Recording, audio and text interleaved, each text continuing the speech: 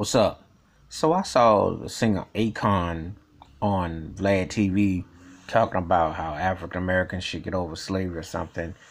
And he grew up in Africa and he came over here. And I'm like, where do you get off speaking about something that you know not of? You still kept your native tongue, you kept your voice, you kept your name, you kept language, etc. There is a difference between African and African American, which has been commonly established. However, people who don't know what the experience has been like here in the States need to shut up. They don't understand the depths of the slavery magnitude. Yes, Africans had a hand in putting us over, but no one asked for Jim Crow. No one asked for legalized segregation and separatism. When idiots like Akon, and I'm calling him an idiot for this one, he's a smart businessman, what he's done. He had a hand in Lady Gaga. He had a successful career, and of course he helped out with T-Pain. And he did quite well for himself. But when he makes idiotic remarks, I gotta call him out on it. I'm like, yo, they still got slave masters on these dollar bills that you see, which they're giving names. They still have racist Confederate statues, which they endorse. They still poison children's minds. If you were a kid growing up a certain time all the way through now, they still talk about a history that doesn't include.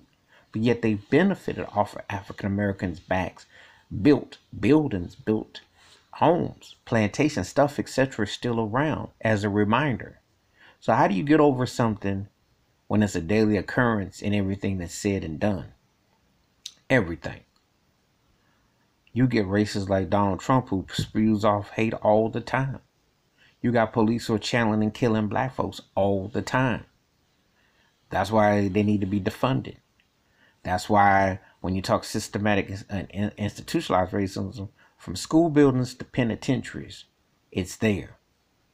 So don't tell somebody they need to get over something. No one tells Jews to get over the Holocaust, and best believe they're going to come at you and tell you about Anne Frank or make you feel sorry. And it is jacked up how everything went down. But no more than black folks went through. Black folks built this country. Black folks have still been paying the price. No checks cut, no sorries, no apologies. And it wasn't for George Floyd getting his neck stepped and cracked on, and Breonna Taylor's still in justice, we wouldn't hardly have nothing. Because it's still a reflection of new. If you don't speak out on the past, you'll never get to your future. And that's what Akon, because he's got somebody holding the bag from him. Got a white dude out in Hollywood on the plantation saying, you're a good boy, bring me the bag, you be good. But come on, man. You can't tell black people in America to get over something that has a lasting effect when you've had your tongue, your native blood, all taken from you and auctioned off in a country that has a mental illness where institutionalized and systematic racism is alive and well and has never gone nowhere, and you're still fighting. You can't get over because you can't be progressive in a place that doesn't accept you and there's no, but yet you're cut between here. And as far as black folks getting to Africa, we should be able to go to the motherland and see everything. But having said that as well, where is our home?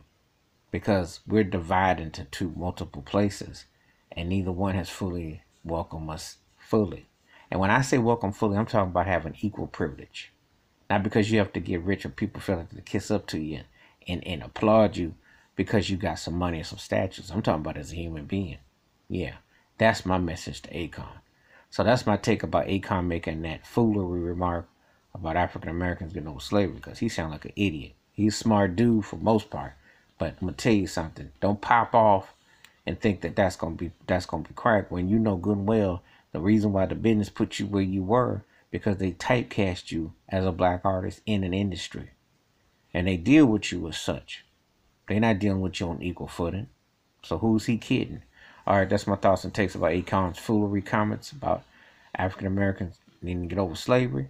Hit that like, hit that bell when the bell rings a new video. Let's discuss this. Wash your hands, keep your mind clear, watch out for one another. And don't have somebody who ain't been through the struggle trying to tell you what's up, because they don't have a clue and they need to be enlightened before they open up their mouth. I don't care who you are. I'm out.